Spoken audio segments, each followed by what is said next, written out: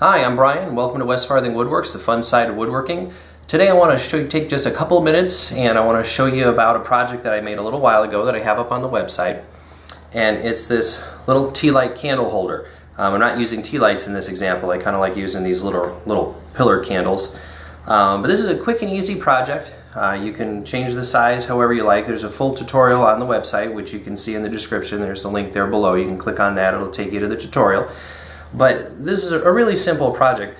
What was a lot of fun about this was that I got to use a wire wheel to put this texture on the piece of wood. And you can see that texture goes all the way around on the sides and over through the top. And what I did was I have a wire wheel and I spun it. You can do that on the drill, you can do it on the lathe.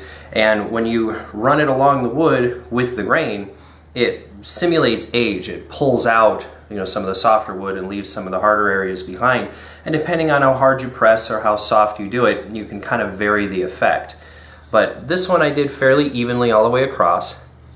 And then what that allows you to do, because now there's a difference in the surface, it allows you to do something called a contrast stain. So the first thing I did was I stained this thing very, very, very dark brown, the entire piece. Then I came back and I sanded it after it dried, so it almost looked like dark brown or black with these white areas, kind of all over it, and white streaks. That's where the high spots were. Basically what that did is remove the stain from those areas, but it left it down in all the cracks and the deep spots. After that I came back with this kind of a brownish orange, almost burnt looking kind of color stain, and that stained the areas that were lighter. So there you get that contrast effect. You get the dark in the valleys and you get the lighter color on the peaks.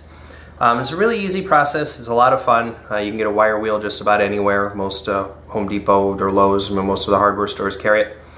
But really quick, easy project.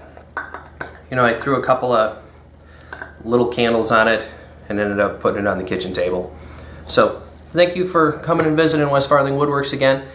Take a look again below in the description. The URL's down there. You can click on that and there's a full tutorial with pictures and everything on the website. Thank you again and happy building.